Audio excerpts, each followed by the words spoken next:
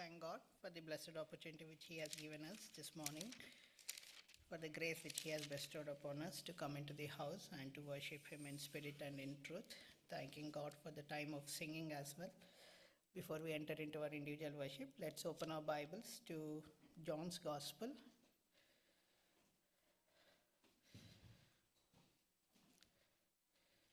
John's Gospel, chapter 3.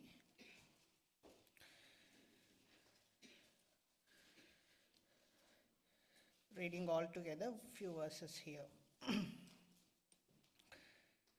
14, 15 and 16 all together. John's Gospel, chapter 3, 14, 15 and 16.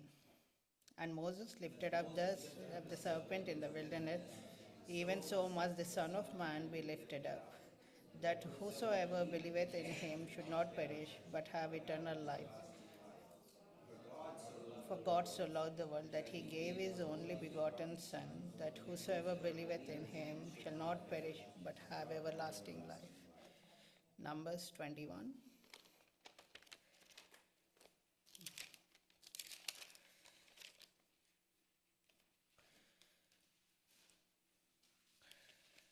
Reading all together. Verse 9. Numbers 21 and verse 9 altogether. And Moses made a serpent of brass and put it on a pole, and it came to pass that if the serpent had bitten any man, when he beheld the serpent of brass, he lived. Our gracious Heavenly Father, gracious God, wonder-working Father, Lord, I thank Thee for the opportunity which Thou hast granted us, Lord, as a church to come into Your presence, Lord, to worship, to glorify, to adore Thee, Lord. As we are going to, Lord, meditate on Your word, speak to me, speak to every one of us, Lord, whoever is sitting here, Lord, from Your heavenly throne of grace, Lord. Help me to get connected, Lord, to Your heavenly throne, Lord, that Your word come with power and authority. Every need may be met, Lord. And also, Lord, we pray, Lord, that we must worship Thee in spirit and in truth. We bind the powers of darkness. In the name of Jesus, be loosed it out. Grant us grace. Committing this time into Your loving and caring hands, and pray this prayer in the highly exalted name of our Lord and Savior Jesus Christ. Amen. The most quoted verse in the Bible, John 3:16, the most translated scripture portion from Genesis to Revelation, John 3:16. Every sermon of a gospel, either in the church or in the streets, anywhere, we quote this verse of John 3:16. What is that specular thing of John 3:16? Let's try to glean this morning from the Word of God, like what God wanted to speak to us this morning from John 3:16. When we start the chapter of John's Gospel, chapter 3 also, God meets a Pharisee and a rabbi, and he starts sharing about the salvation, about the good news, how a man should be born again. In the third verse, moving on to the 5th and 6th verse. And that doesn't stop there, but he continues with the plan of the heavenly God coming into this world. In the verse 14, 15 and 16 we say, as the Moses has lifted up the serpent in the wilderness, even so the Son of Man must be lifted up. This gospel is not for only the individual like Nicodemus, but for the whole humanity. In the scripture also, when we see about the cross here, every chapter, every book in the Bible denotes about the cross of Christ. In the book of Genesis, we see that in the book of Genesis, chapter 22, the death of Isaac reminds about the cross. He reminds about the cross there, saying that how Isaac was laid upon the altar. One day it is imminent that God is going to lay his only son upon the cross of Calvary, upon the altar. And it does not stop there, but it still continues moving forward. In the book of Exodus, chapter 12 also, we see that the Paschal lamb being slain there, and the blood which is applied on the doorpost, which symbolizes the cross, the Exodus begins there. The forgiveness of the sinful humanity through the lamb continues there. And further on in the book of Leviticus also we see different altars, different offerings there, peace offering, burnt offering, Everything denotes to the sacrifice of Lord Jesus Christ in one way or other. And moving on to the book of Numbers, we see that Christ was crucified. As the serpent was lifted up in the wilderness, even so must the Son of God be lifted up. And this denotes that everywhere God wanted to make a provision for the human mankind to be saved. Why should man be saved? And we see these things in, let's try to glean from Numbers chapter 21 also, few things like what actually this chapter talks to us. This is the chapter which continues the journey. To just give a background about this chapter, when we see this chapter also, we see that there were like 12 spies which were sent.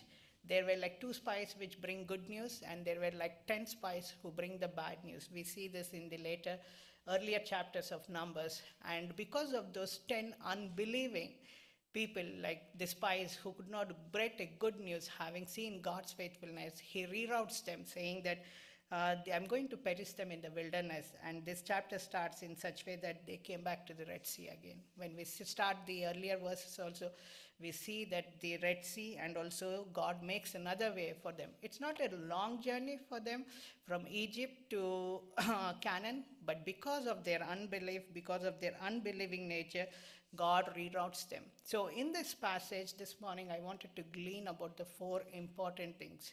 One is about the sinful human mankind, the judgment of God, the justification towards the human mankind, and moving on to the replacement as the Christ for our a Paschal lamb.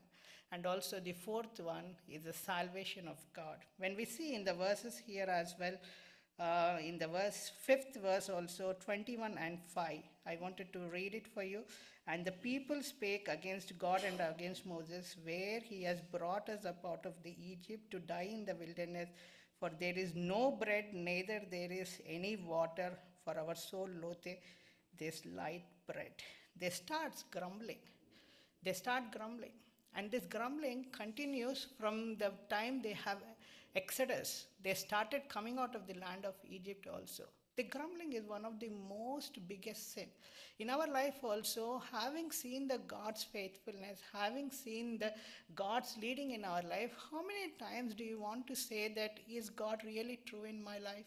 Is God really going to do something in my life? This is the same nature of the Egyptians. God could bring out the Egyptian through 10 miracles over a night, but he could not bring that Egypt out of them. In our life also, how many times we start grumbling towards God? This is the same nature. Titus writing these things also about the disobedient things. Titus chapter 3 and verse 3 also we see. If somebody can read. For we ourselves also were sometimes foolish, disobedient, deceiving, serving diverse lusts and pleasure, living in malice and envy, hateful, and hating one another. I wanted to draw your attention towards the disobedient thing. When the episode goes on with the disobedience of the Israelites also in the wilderness, here Titus reminds us, we ourselves were also sometimes foolish and disobedient. We were disobedient unto that heavenly thing. That disobedience began from the book of Genesis itself. God wanted not to eat that forbidden fruit. But there we see that the disobedience begins. And that disobedience continues to the 6th chapter of Genesis. In 6 and 6 we see that God was grieved in his heart. He was grieved. It repented the Lord that it made the man on the earth, and it grieved himself at his heart. And also in the later verses we see the first instance of grace there. That is what beautifully Peter writes in 1 Peter chapter 3 and verse 20. We see these things, 3 and 20. If somebody can read this. Which sometimes were disobedient, when once the long suffering of God waited in the days of Noah, while the ark was a preparing, wherein few, that is, 8 souls, were saved by water. Yeah, thank you, Anna. So, which sometimes were disobedient, once long suffering of God. The long suffering of God continues there, and waited in the days of Noah while the ark was preparing. wherein few for his 8 souls were saved by the water. And this day, when we see, not only God wanted to throw away this earth, bring the wrath upon this earth, not through water, but through fire. This day, when the church preaches about the good news as well, there is nobody who wanted to give an ear to what is that good news. But here we see that in the long suffering of God waited the disobedient people, but yet the long suffering of God. It continues. The long suffering of God. And this long suffering God, when we see in the book of Numbers as well, there in the 21st chapter also, we see in the verse there, therefore the people, in the 7th verse, 21 and 7 Numbers, therefore the people came to Moses and said, we have sinned, for we have spoken against the Lord and against thee. Pray for the Lord that he might take away the serpent from us. And the Moses prayed for the people. When we see they started grumbling, God introduced fiery serpents into their midst. When he started putting those fiery serpents into their midst, they remembered about God. But what about our life? Did God allow those circumstances in our life because of our sinful nature? No, because his grace still abounds in our life. His grace still abounds. And here we see there is a man called Moses who is trying to be a mediator between the people and God. When we see in the book of 1 Corinthians, in the book of 1 Peter 3 and 20, Titus, 1 Peter 3 and 20, if somebody can help me read. Sorry, 1 Timothy 2 and 5.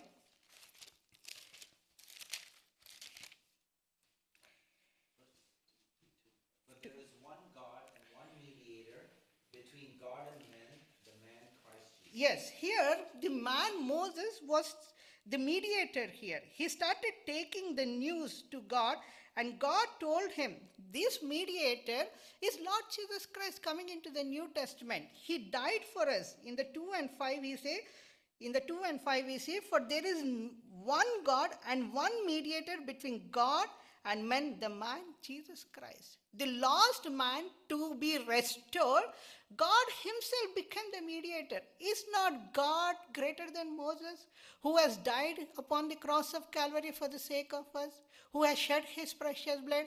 When we were yet sinners, he died. When people came to Moses, he pleaded. But what about us? We did not come to Christ. We were alien, foreigners, we were Gentiles, but yet in his love, in his grace, in his mercy, he sought us. We see this in Romans chapter 8 and 5 and 8. Romans 5 and 8, if somebody can read.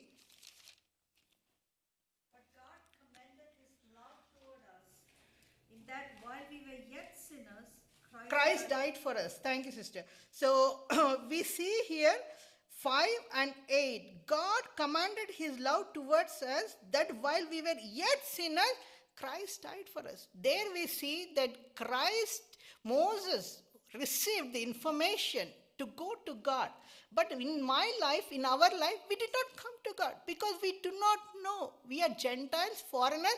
No way we are allowed to come into the presence of God. But while we were yet sinners, Christ died for us. That mediator who came into this world to offer himself upon the cross of Calvary. The judgment which we need to accept, which needs to fall on us, it fell on Christ himself. When we see that the judgment here in the 21st chapter of Numbers as well, there were fiery serpents. There was death prevailing in that camp. When the death was prevailing, people understood and came to Moses. But in my life and in our life, for the sinful nature we had, for the wrath which needs to come on us, he put it on Christ. When Christ takes that blood into the most holy place, he says that these people have sinned. And because of those sinful nature, I have taken my blood as a propitiation to come into the presence. If he's looking at us, he's looking through the lens of Christ, through the blood of Christ, that we might be brought into the saving grace of his Son, Lord Jesus Christ. This is the whole plan from the book of Genesis to the book of Revelation. God wanted to sort his people for himself through one channel nor other. He raised up few people, few prophets, few people from the Old Testament, New Testament to bring this good news. The first one is the salvation. When we were dead in our sins and trespasses, when we were away from God, when we do not know God, he came and sought. When we were dead in our sins and trespasses, he sought us. He not only sought us, but he was offered himself upon the cross. He has died, he has paid that penalty for the sake of you and me. And that does not discount, that does not stop there, but moving on to the other verses also, Hebrews 9 and 12, if somebody can read those verses. 9. By the blood of goats and calves, but by his own blood, he entered in once into the holy place, having obtained eternal redemption. Eternal redemption. He did not take the blood of goats or bulls. In the Old Testament, when we see it is the blood of goats or maybe bulls, but here we see he has taken his own blood into the holy place to obtain redemption. You and me are the redeemed people this morning. We are no more the Gentiles. We are no more under the wrath of God. We are no more under the curse of God. But through Christ, through the blood of Christ, we are redeemed. When we were dead in our sins and trespasses, he has redeemed us through his blood. Not only he has redeemed us, but he has become our propitiation. 1 John 4 and 20, if somebody can read.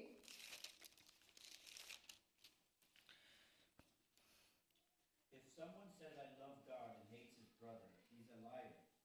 For he who does not love his brother, whom he has seen, how can he love God, whom he has not seen? Yes, here we see that the love of God, if any man, I love God, one second, if any man seen. Okay, let's read Hebrews 2 and 14. Sorry, I got the wrong verse. Forasmuch then as the children are partakers of flesh and blood, he also himself likewise took part of the same, that through death he might destroy him that had power of death, that is, the devil. Yes, so here I wanted to draw your attention to that through death he might destroy him that had the power of death, that is the devil. So if we see in the book of Numbers also, 21st chapter also, there was a brazen serpent which was erected there. And upon the upon the cross, we see a brazen serpent. What is that serpent speaks about? The serpent speaks about the deceiving nature of Satan. From the book of Genesis, in the 3rd chapter also, we see that the Satan was beguiled there. And it came and it has deceived there. And the serpent here speaks about the satanic nature. And also the brass speaks about the judgment of God. The brass speaks about judgment in the New Testament and also in the Old Testament. So he has taken that judgment upon that cross. As the serpent was lifted up, so also the Son of Man was lifted up. He has taken the deceiving nature of Satan and also the judgment upon the cross because of you and me. Why did he take? He wanted to destroy it once for all. In the book of Genesis, chapter 3 and 15 also we see. 3 and 15 we see, I will put enmity between thee and the woman, and between thy seed and her seed. It shall bruise thy head, and thou shalt bruise his heel. And this is the promise which God has given. He shall bruise the heel. That is what we see in Hebrews 2 and 14 also. If somebody can read it again. Hebrews. Forasmuch then as the children are partakers of flesh and blood, he also himself likewise took part of the same, that through death he might destroy him that had the power of death, that is, the devil. Yeah, he wanted to destroy. What he wanted to destroy? Through the death he might destroy him that had the power of death. That is the devil. He wanted to destroy the power of death. And that doesn't stop there. In the previous days also we started looking about the Easter, right? About the Good Friday and Easter. What is that which God has done? He has destroyed the powers of enemy on the cross, and that doesn't stop there. And after Easter, there is resurrection. The resurrection Sunday. And doesn't stop there. The resurrection still continues to ascension. And that ascension doesn't stop there in the Acts of the Apostle. First chapter we see, as I was ascended, so also I will come down. And it doesn't stop there, but it continues that God has been seated upon the right hand of God. This is the heavenly plan of God. In the Ephesians 2nd chapter also we see, He has made us to sit in the heavenly places, right? Christ Himself first went to that heavenly place to be seated there. And that doesn't stop there. He's coming back again. That is the greatest hope that the world doesn't have this day. That once we are caught up, once we are dead in this world, that we are going to be seated with Christ in the heavenly places. And He is going to come back. That is the greatest hope which the church has today. We come into the house of God not only to worship Him because of our forgiven sins, but for the redemption work, for the propitiation work. And not only that, but the greatest hope that we are going to sit with Him one day and we are going to rule this earth. And that coming of God is very evident. He is going to come back one day or other for sure. And this God who has promised as He went, He's coming back. As we see, the coming of the Lord is very near. Very near. With this, I wanted to end the sermon. As we see, there are a lot of things going on across the globe. Lot of things. At a blinking of an eye, the church will be caught up. And the worship which we do here, it is going to be continued in that heavenly kingdom. And we do not know when the twinkling is going to come. We see there are a lot of drones going across from Hamas to Israel. We see about these things in news.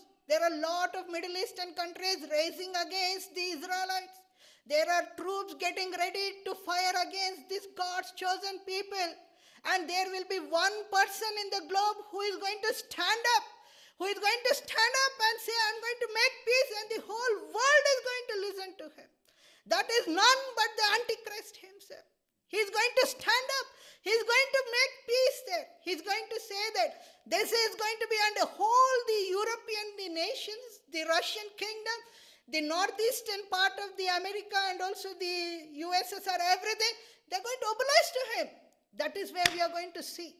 That is where we are going to see that the coming of the Lord is evident.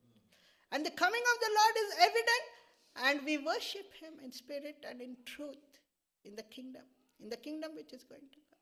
And this is just a preview of what we are worshiping that God.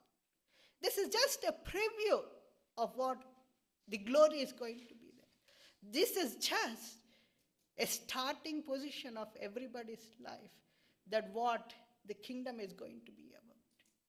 The very first thing in the Numbers, we saw about the fiery serpents, the fallen nature, the Egyptians who grumbled, in our life also. And the work of salvation, who became our redemption, who became our sacrifice, who became our propitiation. And that doesn't go back there. But He started the whole work of the cross. He died. He was buried. He conquered sin, Satan, and death, so that He might completely destroy the works of Satan. He went. He's coming back. It is evident. May God give us grace this morning to worship Him in spirit and in truth.